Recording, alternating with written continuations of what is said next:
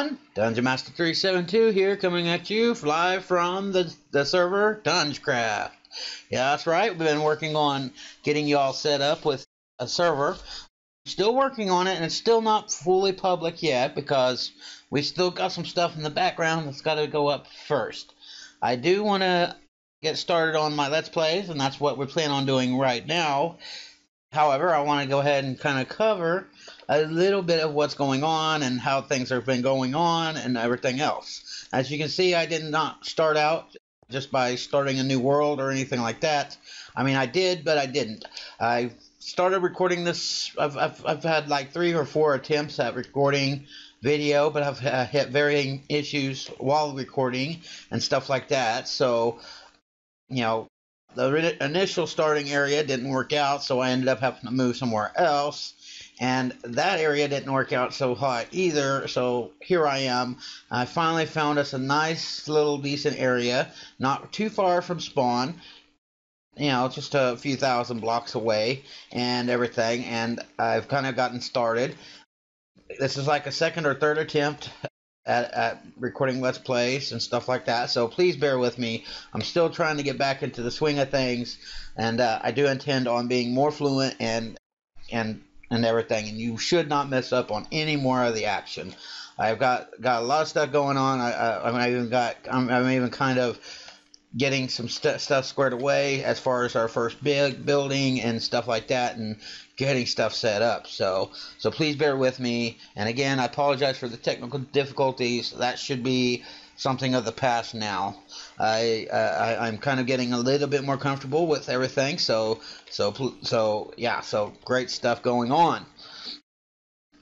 I haven't really been quite right since my absence. I've been doing a lot of research outside of game and stuff like that, as far as what's going on with Bucket and all that good stuff, which that situation has concluded, and it's unfortunate that they got taken down and stripped down off of their website and all that good stuff.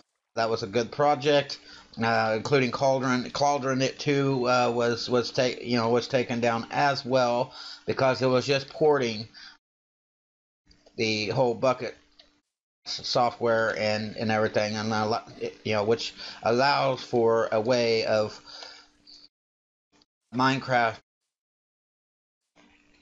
Forge to communicate with Bucket plugins as well, which, yeah, it's a crazy thing. It was all mainly server side stuff, which I'm still kind of dealing with, trying to get this server up and running for you guys, so you all can have a way of connecting and playing alongside with me.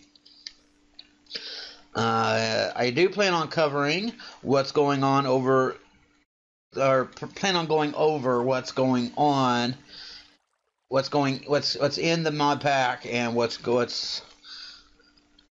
out, and everything in between. With that being said, you can get a complete listing of what mods are in the pack and everything from either your Feed the Beast launcher or my website. Those are 2 good areas to keep up to date as far as to what's being, you know, what the content of the mod pack is going to be. I do take feedback as well, so it would be a good idea, if you want to have an influence on what's in and what's out of the mod pack, to go ahead and register with my website, communicate with me what you would like to see, and we will try to accommodate as best we can. However, I'm not gonna, there's certain things that I do not want in this pack. I've already had suggestions for adding DDM Teck and a few other mods that kind of govern the game, the original Minecraft mechanics. I do not plan on adding anything like that in. I do like the vanilla Minecraft mechanics and everything. I do not like my mod packs to be uber powerful. I do not want, you know, I want, because most players that play my mod pack are either new or are still learning the ropes whenever it comes to Feed the Beast and tech mods. I do not want this mod pack to be overbearing for those players. So therefore, stuff like the Greg Tech and a Hunger Overhaul and stuff that changes the original behavior of Minecraft itself, for the most part, I do not want changed up. Now, granted, there are some mods in here that we put in that people see as being overpowering or just gives the player makes the game too easy for players. However, some of those mods make, I'm a type of player that likes to build, and I like to build big. So some mods that are in here that allow for quick collection of blocks, such as Mechanism and the Digiminer, DungeCraft's quarry system, and all that good stuff, is, I can see where it is overpowering for some. However, I'm not an elitist. I do know a lot about some mods. There are some mods that I don't know much about, mainly because I haven't played with them or used them. And unfortunately, some of the mods I put in here are, have been requested by several people. Mods such as Treeors and Ender.io. Although I haven't played with them much, I've tested them out. But other than testing, I really haven't played with them much. I do know a little bit more about Ender.io after testing and everything, and I do really like that mod, just the same as Mechanism. Mechanism is one of my favorites, and it allows for you to multiply your ores by 5x, which means that you get for each piece of ore that you put into the system, you are getting 5 ingots from. So that's a big thing. Some people don't like that, but there's it's a process. And there's a lot going into it, and in order to get the 5x, there's a lot of stuff you got to put in place first, and to me that balances it out. It's not, to me, overpowering. There's a lot involved and in everything, but it's rewarding once you get it done. So good stuff there. Other than that, I don't plan on defending the mods that I put into this pack, especially after the fact that they've been requested. So if you want to suggest something that's something to put into this pack, please feel free to go ahead and suggest it, because this mod pack is still under development. As far as the current version has been tested and is ready to go.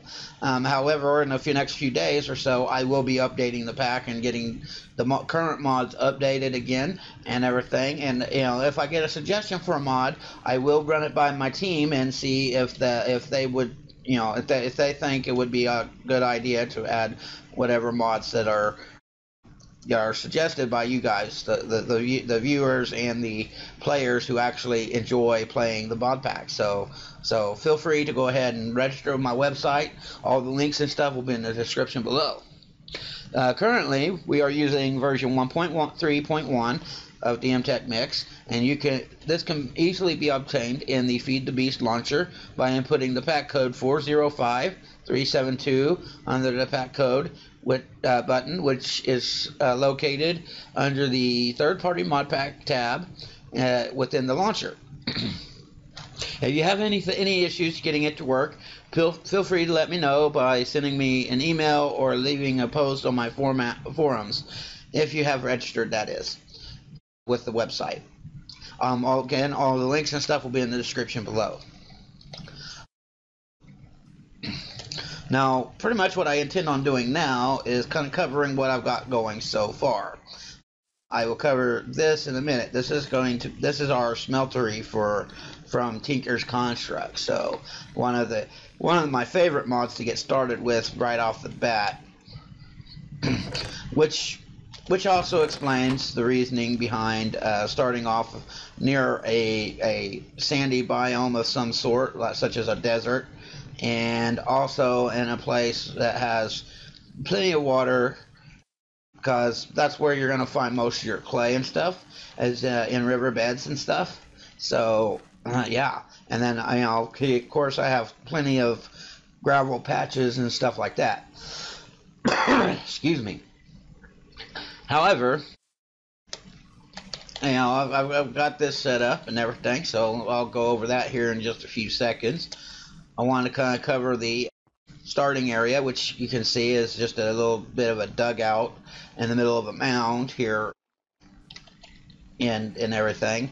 And that's pretty much how I generally start out. If it's not in the side of a mountain, it's in the side of a mound of some sort that are a small little hill, so it's kind of covered and kind of secluded from everything else and everything, and I don't have to worry about mobs, you know, really coming in or anything. I could just block it up if I need to with some more dirt or whatever. So currently, I mean, I've got a few furnaces set up. Yeah, I got the initial beginner stuff like the Tinker's Construct tool station, crafting station is the same as just a crafting table, and I don't generally use crafting tables anymore. I just put the vanilla table into the crafting grid and pull out a crafting station instead. Mainly, the main reason why is I could open this up. Let's just say, for instance, I had some gravel sand that needed to go out and collect clay. If I was to leave it just as it is, the items are not going to fall out, and they will stay within the table. With the vanilla one, if you left the table like that, the items would fall to the ground or whatever and everything. So I plan on using a lot of these to cold recipes and stuff that I might be going over in future videos and stuff. So I'll be crafting a bunch of these and stuff, and you'll see that later on. And for those of you who have watched my first season Let's Plays, y'all already have seen this in action, this setup in action before. So cool stuff there. Got quartz grindstone, and of course I do plan on covering the recipes for all this stuff here in just a moment. So yeah, you know, and then I got, you know, several chests and stuff, but the better barrels and stuff is pretty cool as well. I think I had it in my previous mod pack, you know, previous version of this current mod pack, and everything for 1.6. So this is another mod that's a returning face, and probably will continue unless there's something better that comes along in the future. I don't see anything coming along in the future as far as the better barrels and all that good stuff, but this is a pretty cool little setup so far. Let's see, we got a stencil table, pattern chest, and part builder. I mean, as you can tell, Tinker's Construct is something that I get started with pretty quickly and pretty early. First thing I want to cover as far as what's what in Tinker's Construct, I do plan, let's see, I have, first off, I've got me a Materials and You book. That's something that whenever you connect to my server, or whenever you open up a fresh map on with the mod pack, you will receive one of these books in your inventory initially. And this book here kind of covers you know, just you know, how to get started with Tinker's Construct and everything, the basic patterns and stuff, such as the blank pattern here, the stencil table, which uses the blank patterns to craft your tables and stuff like that and everything. So your part crafter is just a log in a stencil, and your pattern chest is just a pattern with a chest and gives you a pattern chest. Tool station is a pattern in a crafting station, and then your tool forge, which is up 2 blocks of iron, which I haven't created this just yet, this one specifically, but I will be creating this very soon. I do have almost enough materials to do so. So it's just 4 iron blocks, and you can use actually any kind of metal for the blocks here, and it will change up the looks and appearances of the tool forge itself, which is pretty cool. So you can use copper or tin or aluminum, or there's several different ones that you can use either way. the tool, a regular tool station, because it's just an upgrade, and then you got your 3 seared brick on the top, and that will give you the tool forge, which is pretty cool. And then something also that the Tinker's Construct adds is a drying rack. You can hang different items in your that you can collect, such as you can take rotten flesh and hang it on these drying racks, and it'll dry it out and give you Munster bacon, I believe, or Munster jerky or something like that, which is pretty cool. It makes rotting flesh an edible item and everything, and it does heal you without giving you the nasty side effect that comes along with eating rotten flesh. So that's pretty cool. Slime channels are useful for moving entities around, which I don't plan on using that. I might in the future, maybe if I decide to use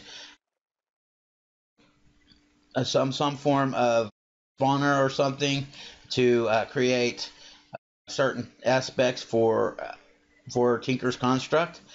Maybe and I could show you a way of creating and crafting emeralds, for instance, should you have a large need for emeralds in the future and everything.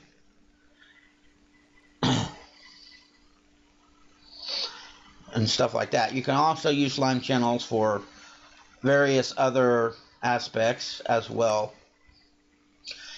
And you got your bounce pad there. Fuji sticks, I don't know exactly what these are made for. They say traps or blockades to prevent mobs from traveling into certain areas, I guess. You got barricades, you got their basic recipe for grout, your seared brick recipe, and your seared brick recipe using the bricks and the smeltery controller. How to create your book should you ever lose the book that we're currently reading. You can create that by using 3 pages, 1 piece of string, and 2 patterns. And the second book, of course, and the and then the third book, of course, or the Mighty Smelting book and stuff. You can get night vision goggles, tool,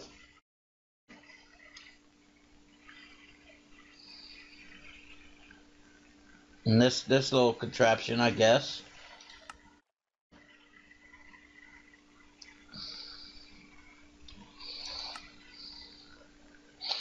And feather falling for your cool little wing stuff, which is pretty cool.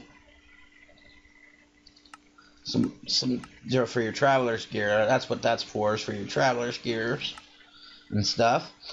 That's also something I haven't mentioned yet. You can see I'm using Pure BD Craft, which is also known as Spax for Minecraft. I do have most everything in this pack updated and working with in conjunction with Journey Map. I know that people have had problems and issues with that in the past. I may go over a tutorial with that in the future, but I'm not sure just yet. But that's just for your armor modifiers and stuff and whatever. There are several different ways to modify those armors and stuff like that. So you can feel free to check out this book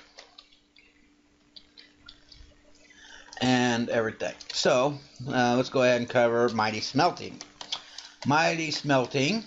You can also get this by crafting a casting table within either a casting table or a smeltery controller. And I believe it's the smeltery controller that gives you the book initially. And then there's also the other recipe that I just got through showing you as well, by putting the second book into a crafting grid to also obtain, which is awesome. Now, for the most part, with any smeltery, this is the list of all the things that you're going to need. You're going to need 1 smeltery controller, 1 seared tank, 9 seared brick, and any combination of 10 seared brick, seared tanks, or drains, or faucets. Now, granted, the tanks, the seared tank isn't really necessary anymore. You can also, instead of a seared tank, you can use the seared windows or seared glass like I've got here instead, because they also act as tanks as well. Now, granted, what the smeltery does with these glass blocks here is whenever there's a lava filling these tanks up here, it will use one until it's all empty. Once it's done with that, it'll move to the next one, and so on and so forth. So you can go ahead and fill up all this glass right here around the smeltery controller, and it will still continue to use that. So, cool stuff there. And it does need to be built similar to this. Now, this is the smallest size as far as the dimensions on the inside. So a total of 9 blocks, 3x3 and a 3x3 square is the smallest size. I think it's 9x9 on the inside for the largest size. It might be 7x7. I can't remember right off the top of my head, but yeah, you can make these pretty big. And as far as height is concerned, you can build this up to almost any height. So I mean, you can take this from bedrock to sky if you wanted, and it would still operate.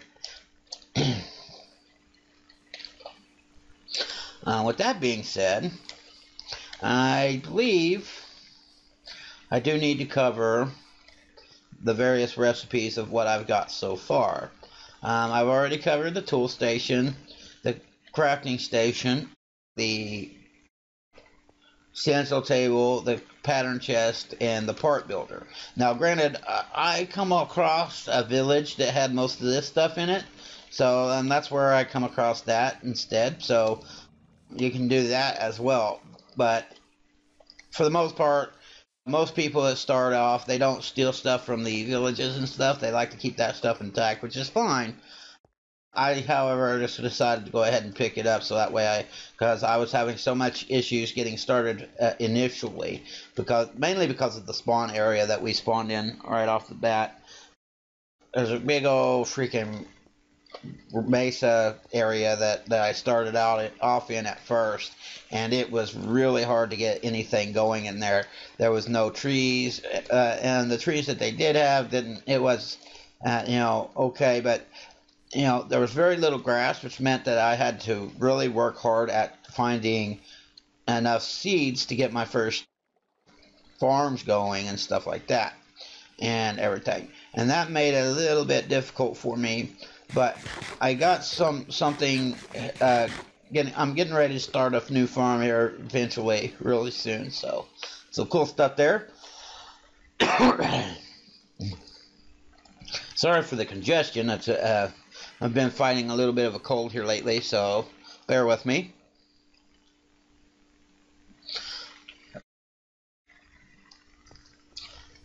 I guess with that being said, I think I've covered just about everything. Let me go over the Better Barrel and the grindstone recipes real quick. Better Barrel here is crafted such as this. Just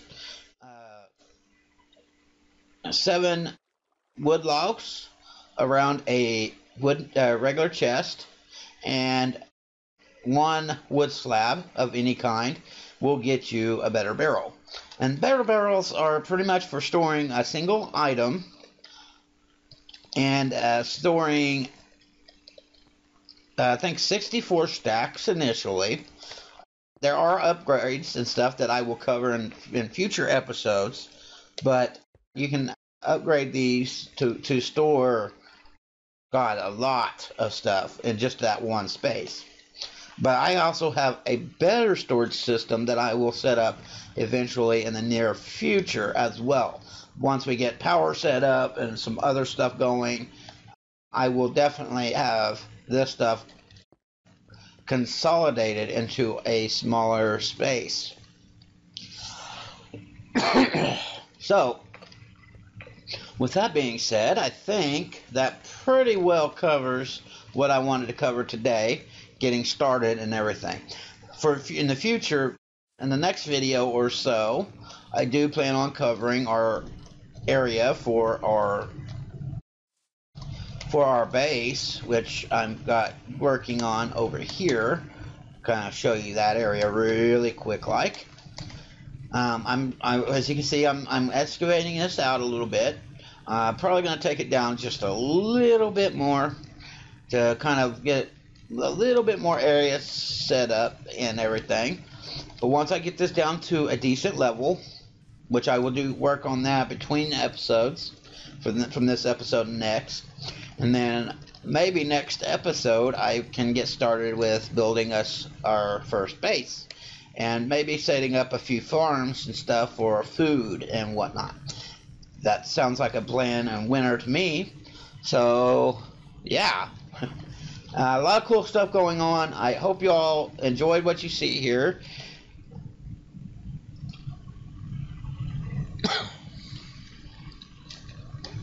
Thanks for watching us today. If you like what you see here, please click like and subscribe. Please check out all the links and stuff that are in the description below, should you want to check those out. And feel free to check out the website and all that good stuff and everything. So yeah, you guys are a great support system, so please feel free to give me shout outs and what's ups and stuff like that. I do plan on a lot of other stuff coming on in the future, so feel free to keep coming back to my channel, because I always have some new stuff coming out. I again apologize for lengthy delays and some technical difficulties here in the last few days, but everything is going better. And as always, guys, I want you all to have a good one.